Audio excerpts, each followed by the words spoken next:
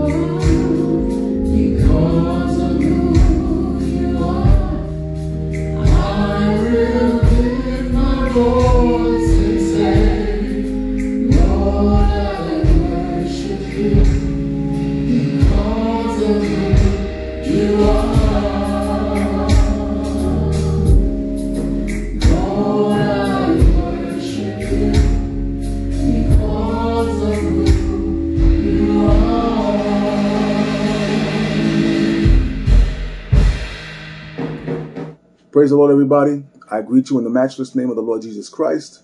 I pray that everyone is doing well and staying safe throughout this pandemic. I want each and every one of you to know that we're praying for you fervently, and we love you in Jesus' name. I will be reading the scripture from Philippians chapter 2, verses 1 through 12. My scripture reading will be coming from Philippians chapter 2, verses 1 through 12. And verse 1 reads on this wise: If there be therefore any consolation in Christ, if any comfort of love, if any fellowship of the Spirit, if any bowels and mercies, fulfill ye my joy, that ye be like-minded, having the same love, being of one accord, of one mind. Let nothing be done through strife or vainglory, but in lowliness of mind let each esteem other better than themselves. Look not every man on his own things, but every man also on the things of others. Let this mind be in you, which was also in Christ Jesus, who being in the form of God thought it not robbery to be equal with God, but made himself of no reputation, and took upon him the form of a servant, and was made in the likeness of men. And being found in fashion as a man, he humbled himself and became obedient unto death, even the death of the cross. Wherefore God also hath highly exalted him, and given him a name which is above every name, that at the name of Jesus every knee should bow, of things in heaven and things in earth, and things under the earth, and that every tongue should confess that Jesus Christ is Lord, to the glory of God the Father. Wherefore, my beloved, as ye have always obeyed, not as in my presence only, but now much more in my absence, work out your own salvation with fear and trembling. May the Lord add a blessing to the reading of his word, that it may sanctify our heart deep within. In Jesus' name, GRCC is praying for you. God bless you. Praise the Lord. At this time, we'll have our church announcements. On Tuesdays, we have Bible teaching, and that time to log on is at 7 o'clock. Bible teaching starts at 7:30 p.m. The facilitator is Elder Jesse Wilson, and the subject is Power to Endure series. Then on Wednesdays, we have our noonday prayer, and that number for teleconference is 302-202-1108. The access code is 902424. Also on Wednesday evenings, we have a midweek encouragement series, and we'd like you to join us on our website in Jesus' name. On Thursdays, we have the Central Jersey Bible Institute.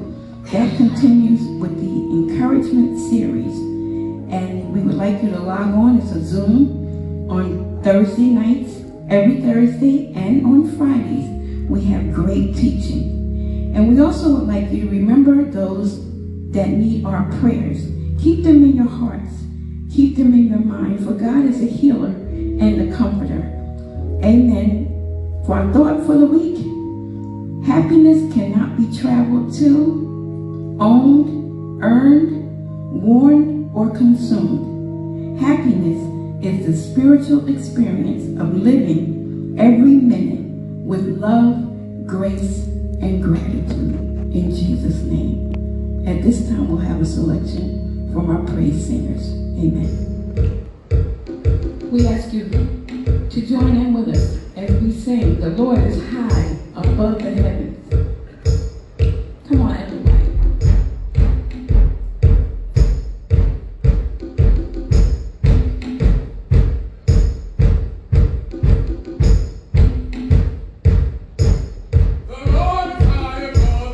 The Lord is high above the heavens, and his glory above the nations, and his glory above the nations. The Lord is high above the heavens, and his glory above the nations, and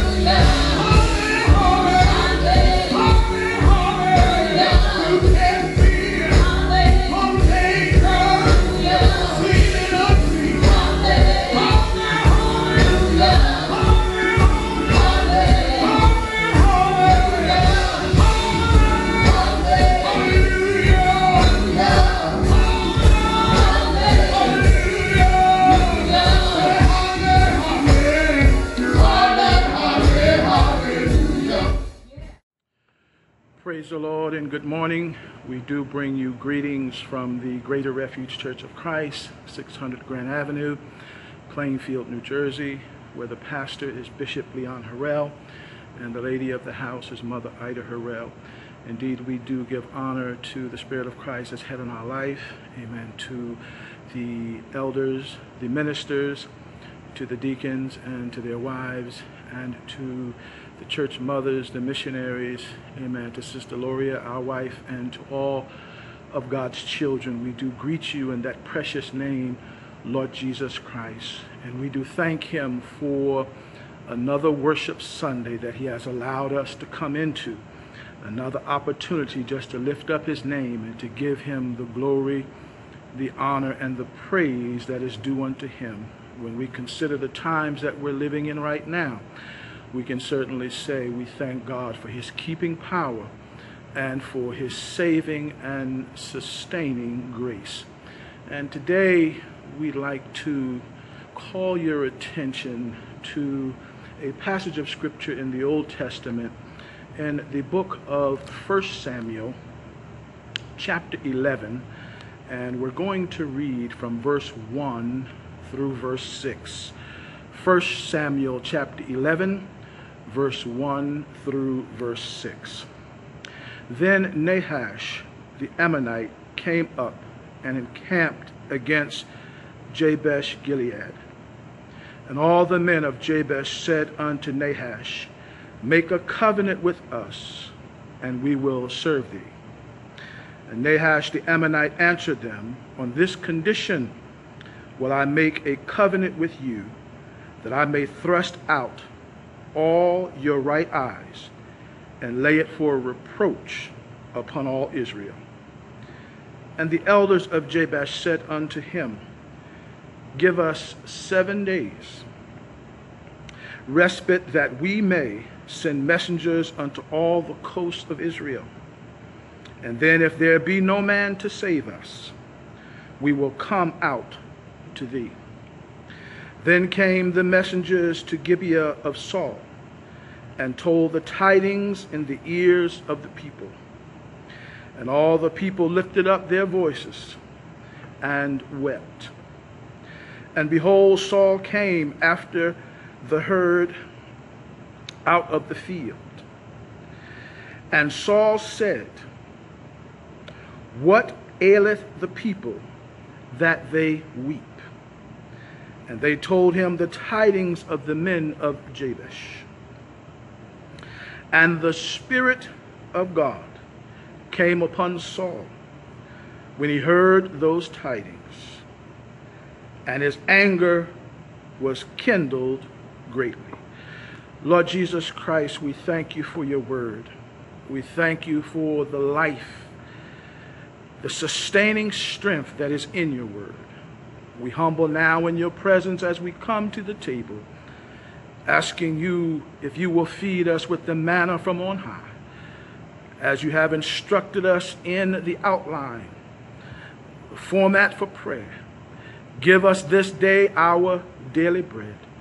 So we ask, Lord, if you will do that in this spiritual table now. In the name, Lord Jesus Christ, we pray. Amen. From this particular chapter and these 6 verses, we'd like to speak to you from the subject this morning, the Spirit of the Lord. The Spirit of the Lord. Life is filled with challenges, and sometimes we don't recognize the challenges, and we will describe them as other events in life. And yet life is filled with challenges. Sometimes we'll call it a coincidence, and even for some they'll say it's just bad luck. But life is filled with challenges. And these challenges come, they try us, they test us.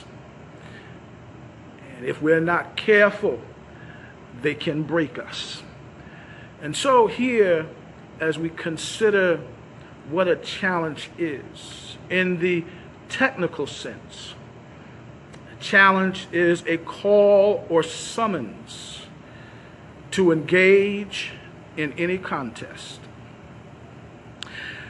So then the question that begs to be asked is, who institutes this contest or this conflict?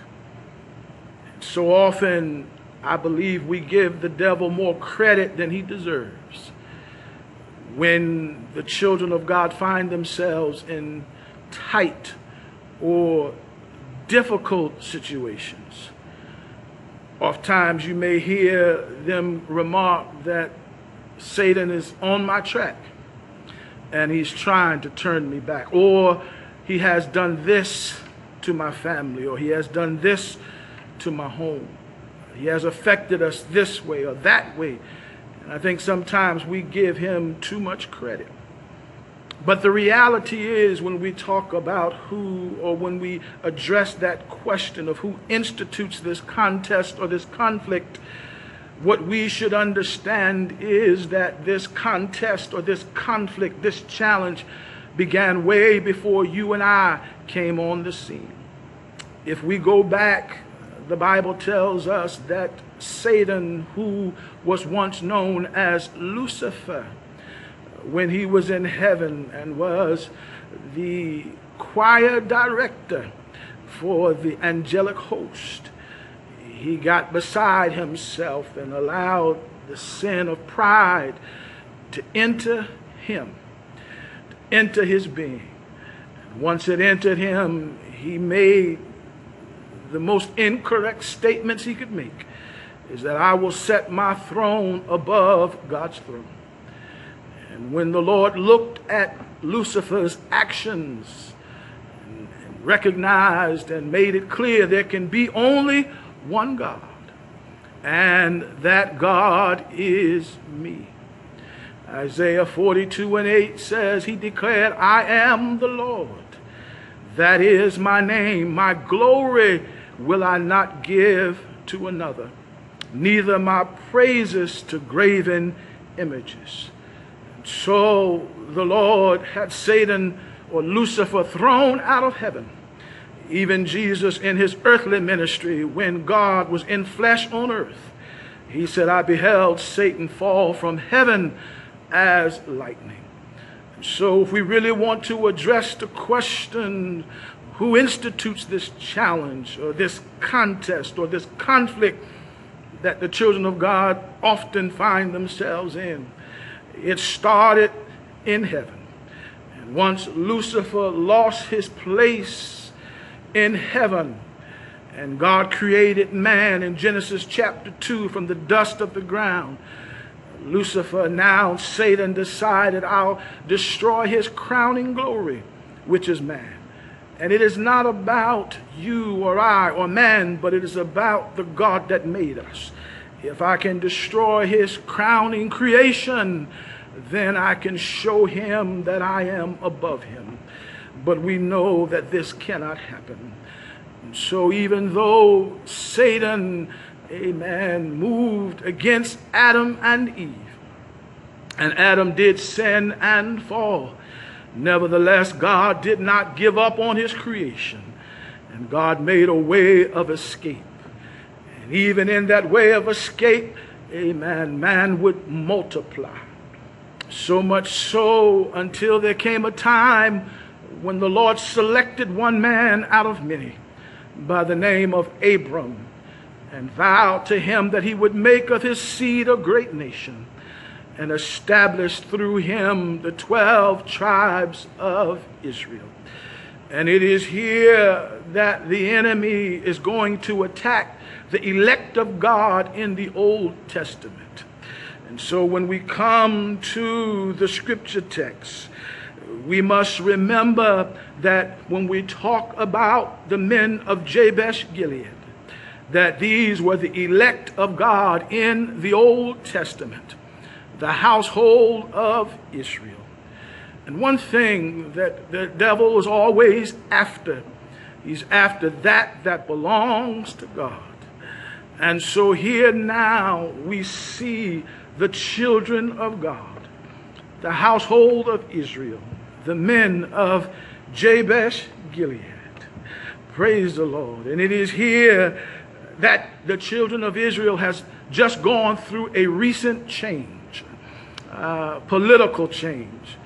When you read back a little further in 1 Samuel, you'll find that Israel had come into Canaan. They were now settled in that land of promise.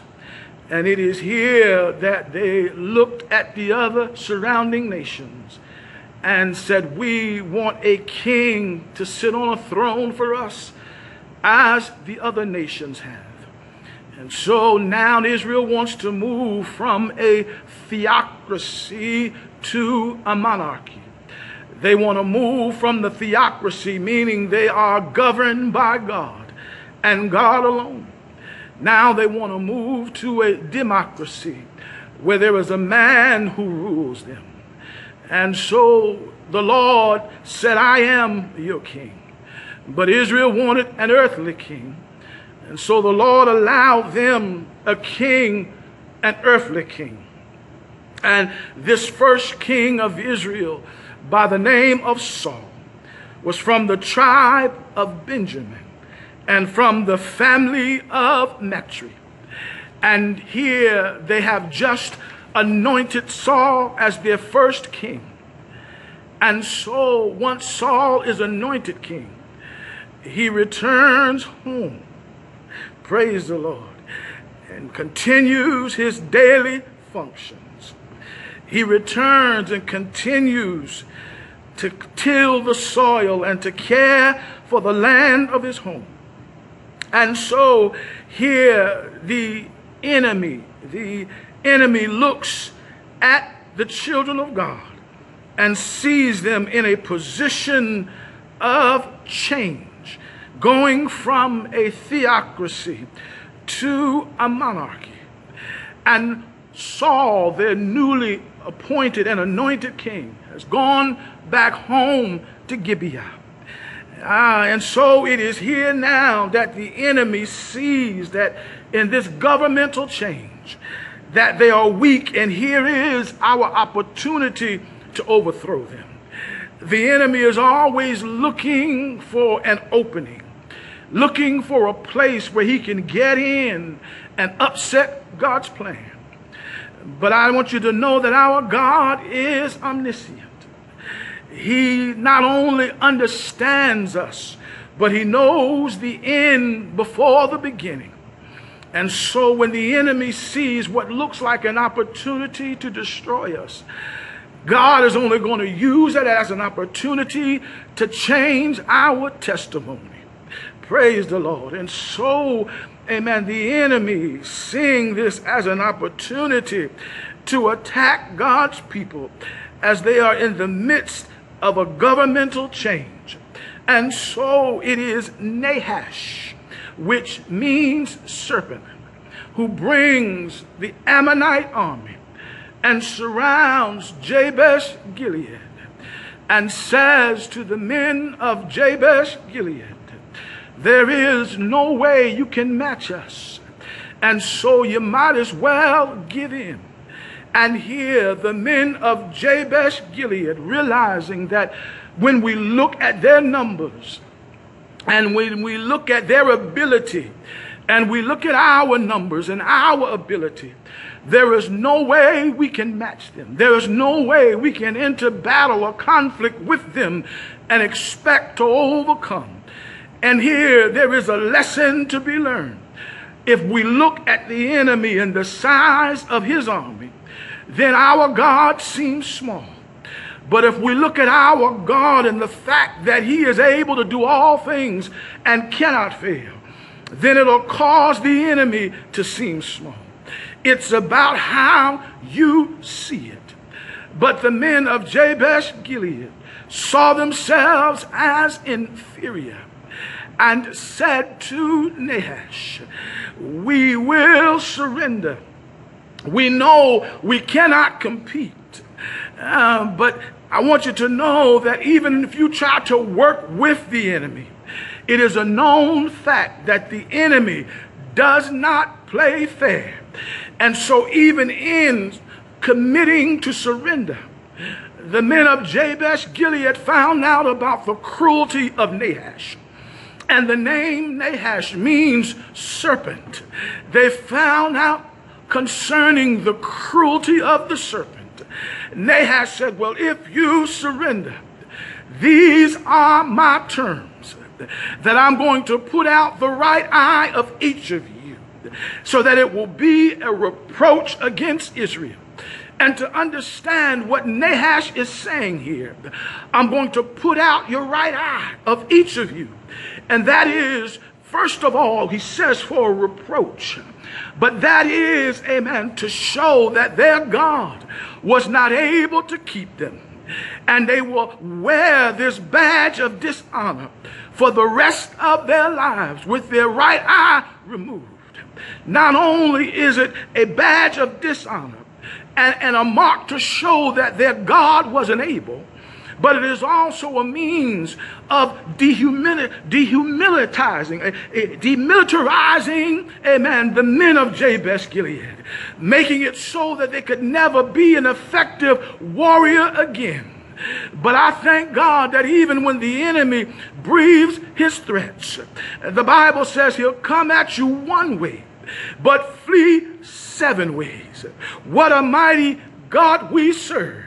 And so now, since the serpent Nahash has added this condition to the surrender, the men of Jabesh Gilead says, well, we need to think about this. If it was just a peaceful surrender, we were ready to give in. But now, with the conditions you have established, we need some time to think about it. Oh, Nahash, will you give us 7 days and let us see if we can get some help? And if we can't get any help, then we will surrender based on your terms. And so here are the men of Jabesh Gilead forming a letter, a request of help that would be sent out by servants throughout the coasts of Israel.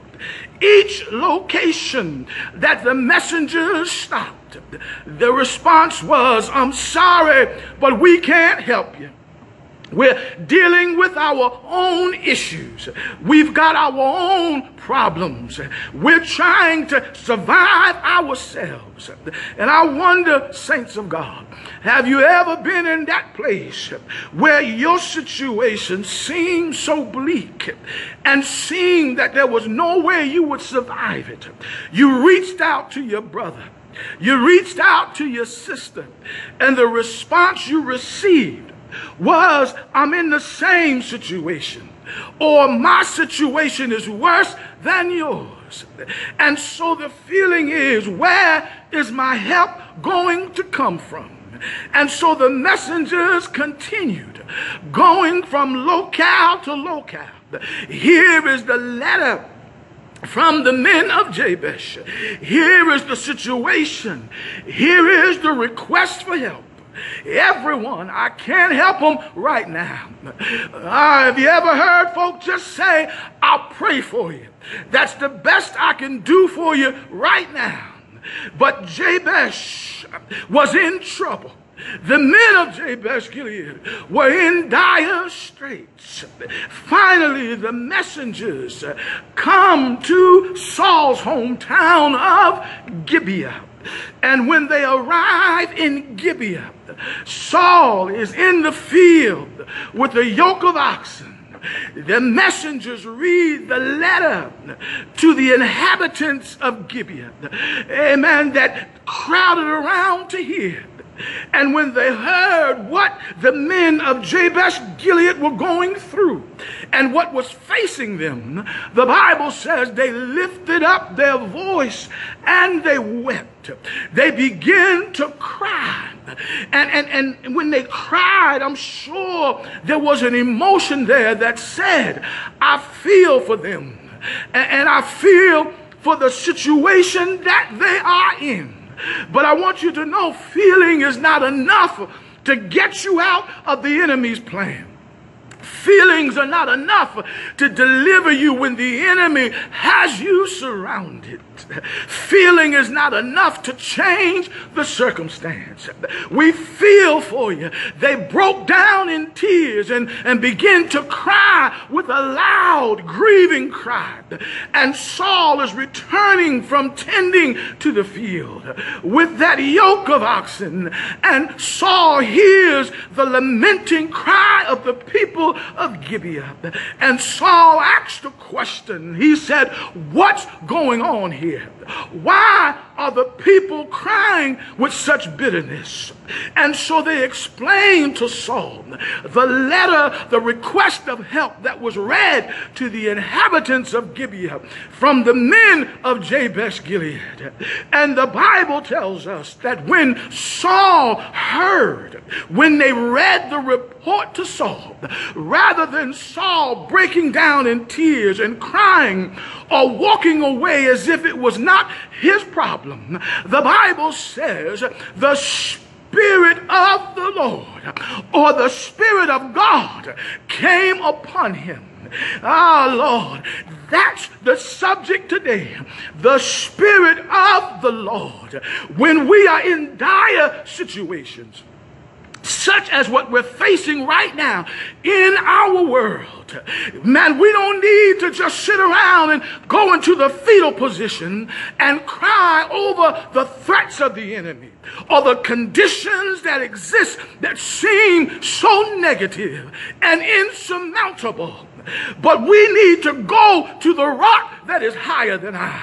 The Bible says the Spirit of God came upon Saul.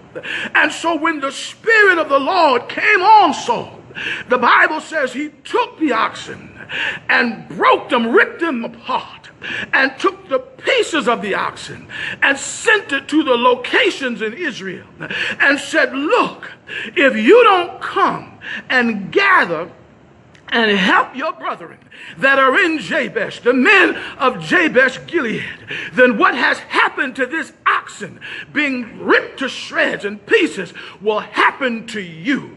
When the Spirit of the Lord is in the place, when it comes into the situation, you don't speak in fear. You don't speak in tears, but you speak in power. You speak in authority. Notice Saul. He's not speaking in tears, but he's speaking in authority and saying, "The Lord is going to respond to what I say." Don't you know that the power of life and death is in the tongue? If you speak negativity, then negativity is coming in your direction. If you speak weakness, then weakness is coming in your direction. If you speak failure, then failure is coming in your life. But when you speak of the power of God, when you speak of the ability of God, when you speak, amen, of the authority of God, then that's what will enter your life. Here is Saul now that the Spirit of the Lord has come on him. He is now speaking under the power and the authority of God, sends the message to the other locations in Israel and says, if you don't rally together to save your brethren, then the same thing that happened to this yoke of oxen is going to happen to you. And so they begin to ride. Ah, glory. Saul said, we're going to meet. And by the time they met, there were 3,000 men, praise the Lord, from Judah. Praise the Lord. And 30,000 from Israel. Praise the Lord. And when they came together at Bezek on one accord, 33,000 ready to come and to bring help to the men of Jabesh Gilead.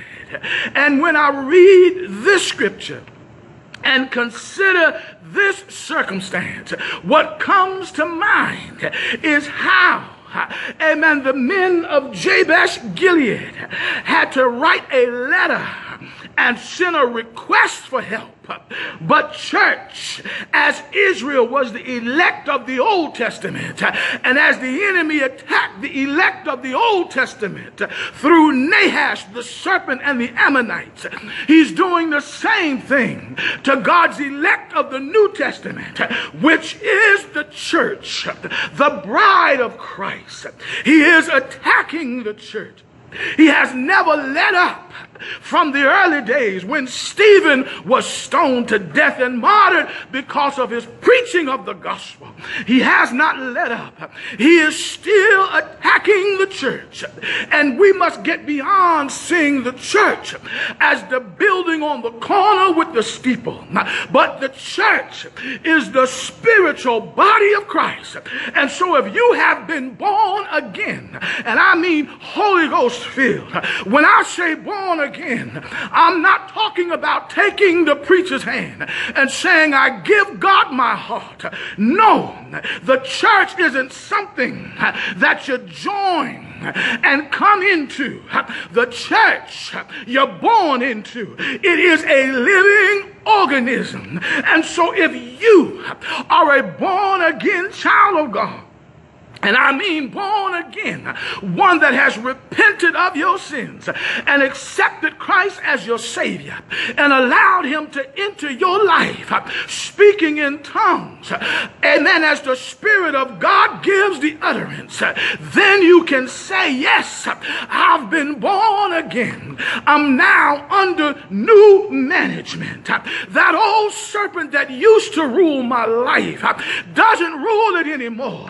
But now I'm under a new ownership, and his name is Jesus. Oh, how sweet the name Jesus to every sinner's ears. It soothes my doubts, and it calms my fears. Oh, how precious is that name Jesus. Just like Nahash and just like the army of the Ammonites, the enemy is still attacking the church. And just like they wanted to take the eyes of the men of Jabesh Gilead, he's trying to take your sight. He doesn't want you to see God for who he is. He wants you to doubt him. He wants you to see him as less than what he is. He wants you to believe that the current situation I'm in is beyond God's authority. But I want you to know there is no God like our God. And there's nothing you can get in that he can't get you out of. What a mighty God we serve. The angels bow before him. Heaven and earth, they do adore him. And so he's attacking the church now the same way that Nahash did. And in his attack, he's trying to disrupt our vision. He doesn't want us to see God for who he is and for what he can do in our situation. But I encourage you today, saints, hold to God's unchanging hand. Amen. Jabesh, the men of Jabesh, had to write a letter and send for help. But the church, we don't need to write a letter. We don't need to send for help. Ah, glory.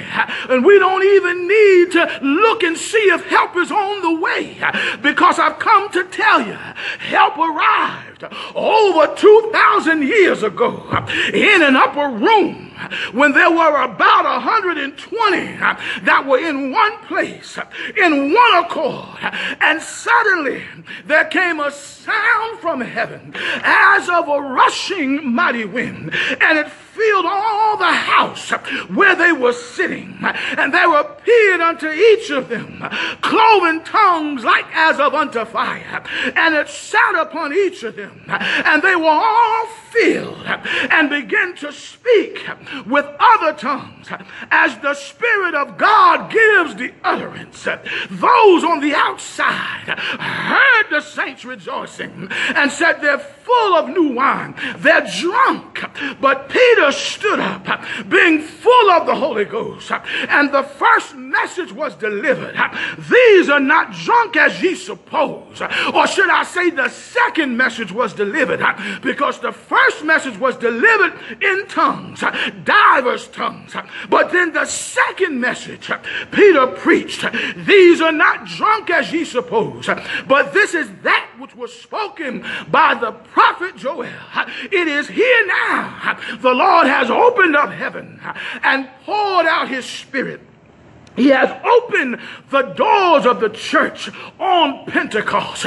And so since Pentecost, we don't have to look for help. We have the help within us. The Lord told the disciples before he was crucified, I'm going to leave you. But when I leave, I'm not going to leave you comfortless. I'm going to send another comforter called the Paraclete. And I'm so glad that we have the Paraclete today. We have that comforter today called the Holy Spirit of promise. And you don't need to go look for it or write a letter to your senator. You don't have to write a letter to your pastor. But all you got to do is take a look on the inside right now in these difficult and in these challenging times that we are going through. You can't look to the president to get you out of this. You can't look to the senators to get you out of this. You can't look to mama or daddy to get you out of this. Even your brother and your sister are dealing with their issues. But if you will just take a look inside, you'll find that help is not on the way, but help is here. It arrived a long time ago. The day you received the Holy Ghost and accepted Christ in your life, the help arrived. It's there. And right now, what you're going through, the enemy is trying to tell you this is for your destruction. This will be your doom. This will be your last battle.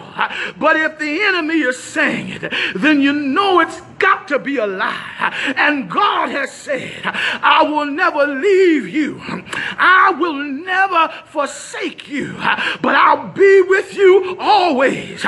And he's with you right now. And so, unlike the men of Jabesh Gilead, we don't need to sin for Saul.